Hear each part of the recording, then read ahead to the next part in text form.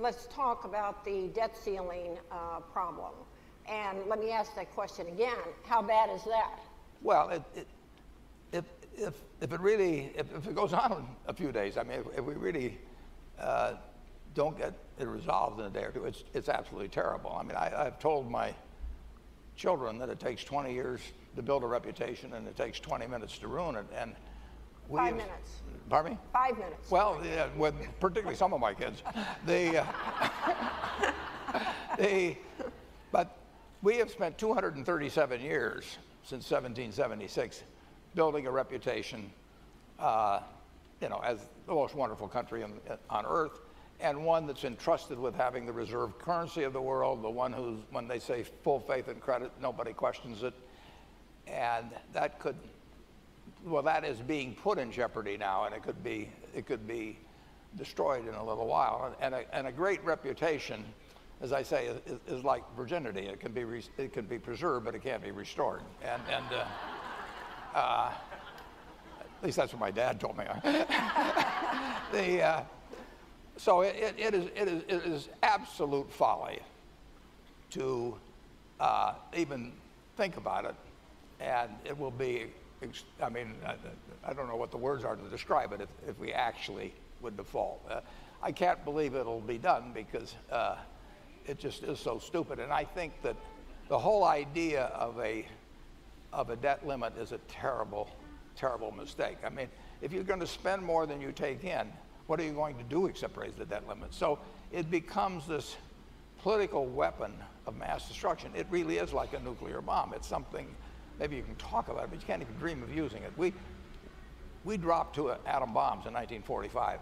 We've never done it since. Now, we've been frustrated by all kinds of governments. We had a war in Vietnam that we did not get a satisfactory resolution to it. We've had other wars, but we didn't think about we were going to drop nuclear bombs. I mean, there are certain things that just should not be used in a civilization. And the idea of breaking the government's promises to achieve any other end, whether it's gun control, abortion, Obamacare, whatever it is, tying it to that is madness. You can argue those other things out, but get the debt ceiling out of the picture.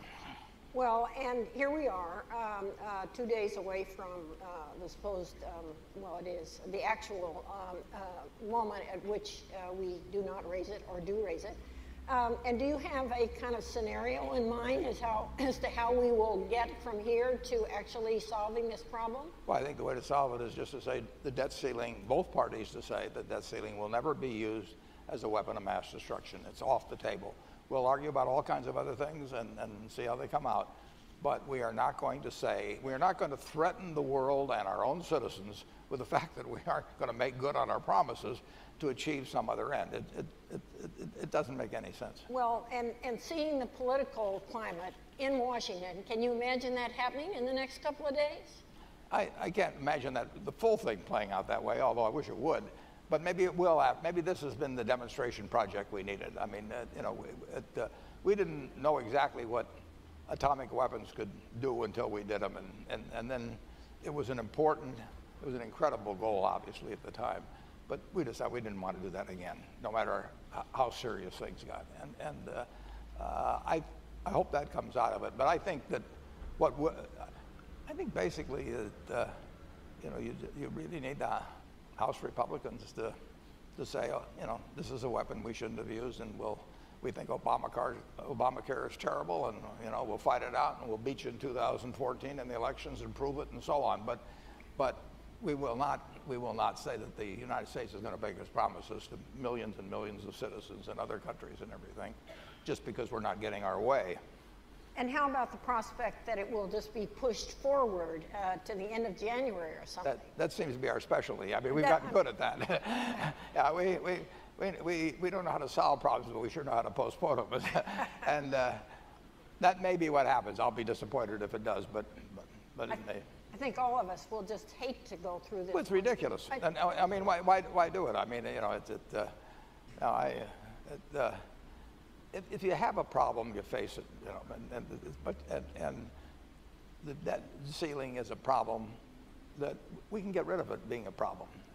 Then we'll have a lot of other problems, and we can fight those out on their own turf. But to just push it down the road. I mean, the people go through Christmas wondering, how's all this all going to come out, and they appoint a super committee, which turns out to be a mini committee, and all kinds of things.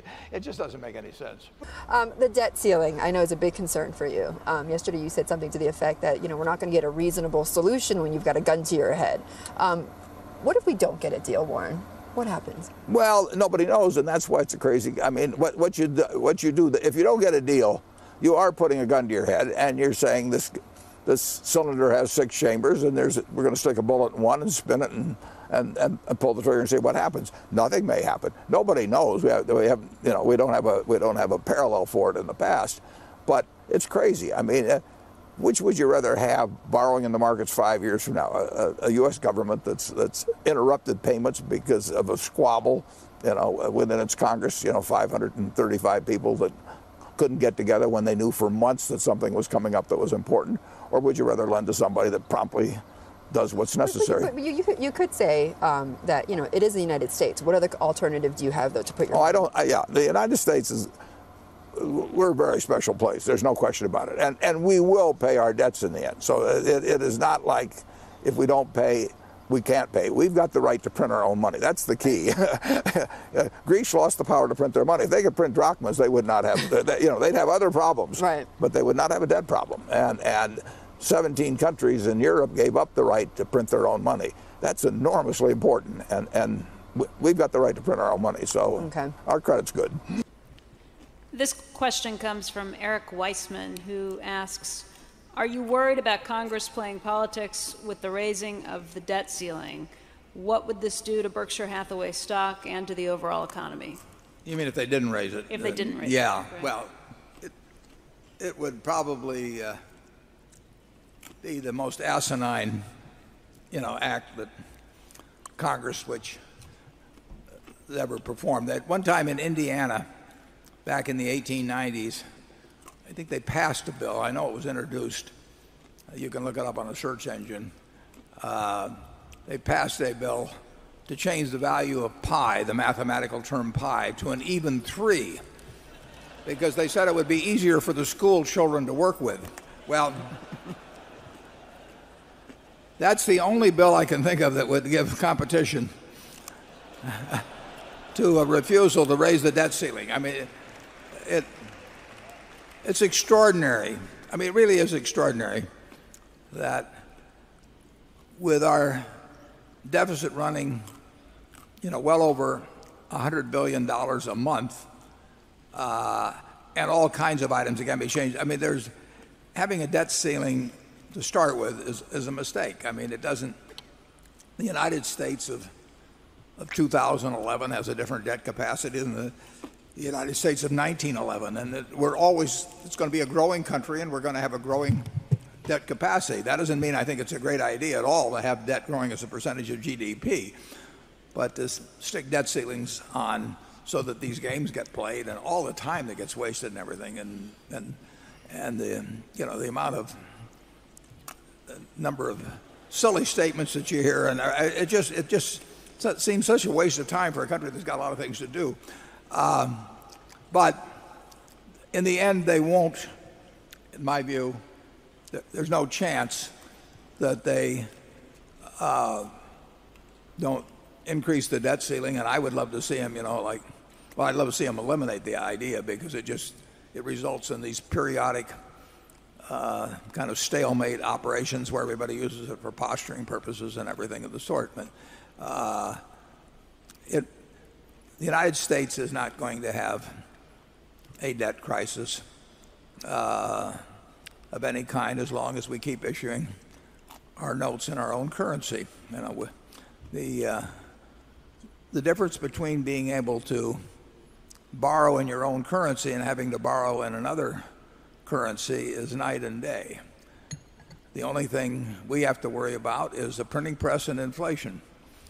And if you're a member of the European Monetary Union, you have to worry about, you can't print money. You can go and get your co-members to try and help you out.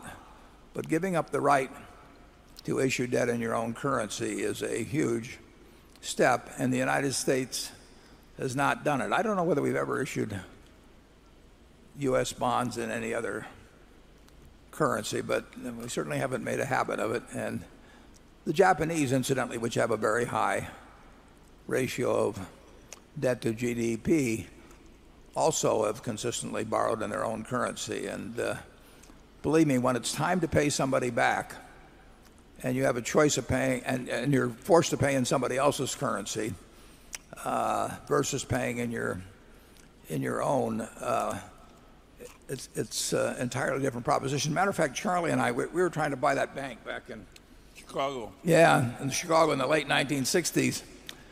And this was a time of really tight money, and tight money was different then than tight money is today. I mean, tight money meant no money. And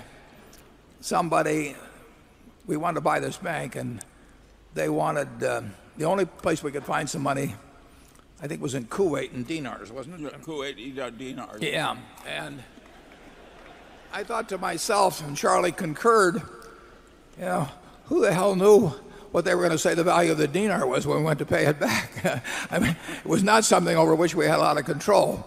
So we decided not to borrow the money in dinars, even though I kind of wish we'd bought the bank. But, Charlie, have you got anything to say on that? No. I do think, I remember an era when we had a bipartisan foreign policy and all that, and I liked that era. And that was the Marshall Plan, and a lot of wonderful constructive things were done. And they were generous things. Now it seems to me that both parties are trying to compete to see who can be the most stupid. And they keep topping one another. Now, before I get into Howard Marks' take on the U.S. debt crisis, I want to play here something from Michael Milken and Howard Marks on sovereign debt. There was a book written this time, it's different, and it really related to sovereign debt and credit. And so I'm at Berkeley in '65 studying credit, and almost all sovereign debt is rated AAA. And it's considered the least risky debt of all. And the head of the Federal Reserve, Paul Volcker, in the '70s, is telling everyone that no country ever defaulted, ever went bankrupt. Yet it has absolutely nothing to do with history. And I think I want to just underline this point that Howard has made here. When you step back in history, ask yourself, have you done the original research? What is common wisdom? As I listened to Paul Volcker in that period of time, Chairman Volcker, talk, and the speech I remember most, Howard, was one in around 80 or 81, that Poland is not International Harvester. Both Poland and International Harvester were trading at 31 cents on the dollar. And his point was, Poland is a country, countries don't default, or don't go bankrupt. And of course, International Harvester could go bankrupt. Well, he was right, but he was wrong. International Harvester paid you off 100 cents on the dollar, never missed an interest payment, and Poland reorganized its debt in the 30s. So for every dollar of debt, you got 30 cents of something. Well, he was right semantically, he was just not right financially, right? Yeah. And so I just want to stress the importance of research. So I want to talk about the current debt environment a little bit and just get your thoughts. Global debt is around nearly 350% of global GDP. And similar to how high rates can negatively affect corporate debt and how zombie companies who spend more than they earn have sustained through this low interest rate environment, and they may be facing a reckoning, our country, along with the rest of the world, has continued to accumulate debt. And there's now a non-zero chance that our country could default on its debt. What are your general thoughts on how this new moderate interest rate environment will impact our country and its overall place in the world? Late 2020, not so long ago, when it looked like we were getting out of the pandemic and the related economic malaise unscathed, stock market was high, interest rates were low, inflation was quiescent, people started talking about something called the modern monetary theory, and the belief that you could run as big a deficit as you like and take on as much debt as you like with no negative consequences as long as, quote, you're in control of your currency. And that seemed to me, what I said at the time was, it seems too good to be true. I'm not smart enough to know why it's too good to be true, but I think it's too good to be true. And, it's like, it'd be like if somebody said, well, I'll give you a credit card, and it has no maximum balance, and it has no requirement to ever repay principal. Oh, God. If you have one of those, you can buy anything you want. And you don't never have to go out of pocket, although maybe you do for the interest, but maybe you can put the interest on the credit card. And it's the same thing. It's the way our country is being run. Now, if somebody offered me that credit card, or you, Trey, the first thing you would say is, well, what's the catch? And when they say it about our country, I say, what's the catch? I think there must be a catch, but I just don't know what it is. So let's say we're at 350% of GDP. Is that too much? No one can say. I mean, we were very high at the end of 20, the debt to GDP, but nothing bad seemed to be happening. At the end of or mid 22, we concluded that the inflation was too high and was not going to be transitory. So now we conclude that the debt is too high. So what's the line in the sand where it becomes excessive? No one can say. Japan's had heavy debt for a long time. It's thought of it as a conservative country, but they've made do. Other countries that we think are less stellar than we are have higher debt ratios, and they seem to do okay. It's really very hard to come up, I think, with the statement of this is okay and that's too much. I think we just have to avoid having that thinking. I mean, one of the great helpful things in life is if it sounds too good to be true, it probably is. And I just think it's too good to be true to think we can have a credit card we never have to pay the balance on.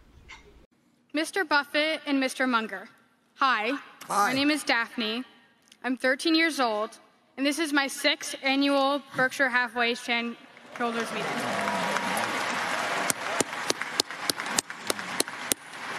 And I've had the privilege to ask you both questions in years past. My question for you today is the following. As you know, the U.S. national debt is currently at an estimated $31 trillion, making up about 125% of the U.S. GDP. In the meantime, over the past few years, the Federal Reserve has telegraphed that they intend to monetize the debt by printing trillions of dollars, even as they insist that they're fighting inflation. Already, other major economies in the world, such as China, Saudi Arabia, and Brazil, are moving away from the dollar in anticipation of this. My question is, are we likely to face a time in the future when the U.S. dollar is no longer the global reserve currency? How is Berkshire prepared for this possibility? And what can we do as American citizens to attempt to shelter ourselves from what's beginning to look like the beginnings of de-dollarization? Well,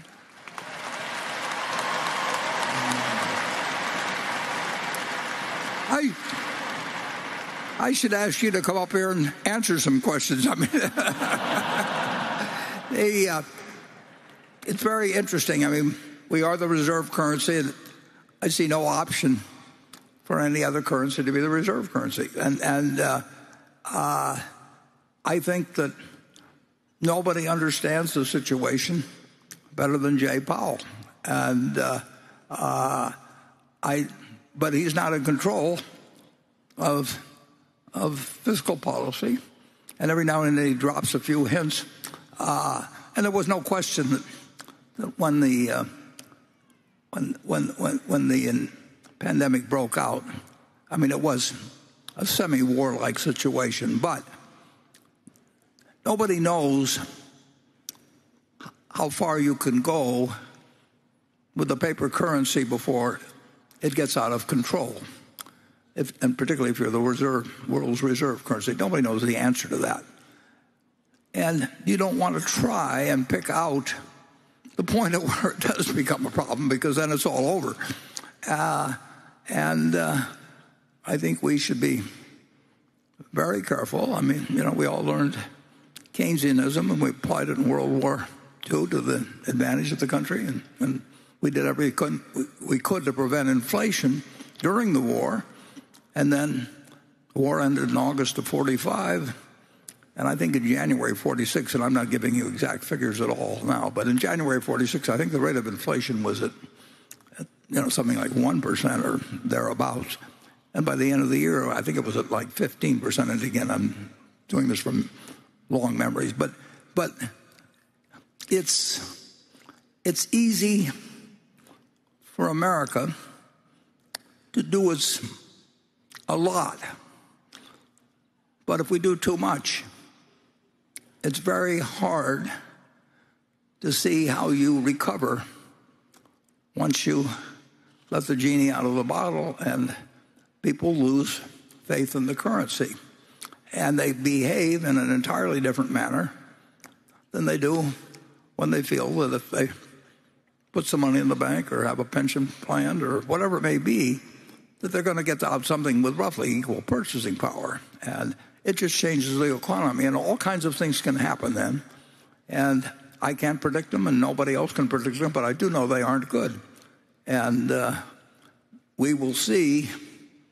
And I do this as I voted for both parties, and it's not limited to politicians of either party or anything of the sort. People take positions. Some of them understand what they're doing. Some of them don't understand what they're doing. If they put me on some medical board, I don't understand what I'm doing. It's not that there's nothing wrong with the fact that you can't master everything. We can't all be Isaac Newton, but you can't go around pretending you do or making decisions on it.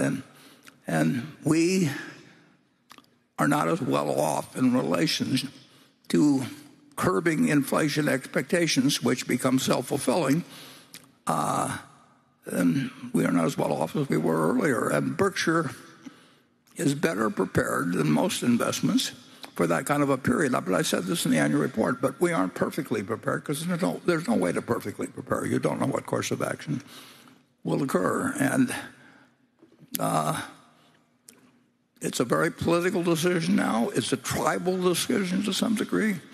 And you hope for leadership that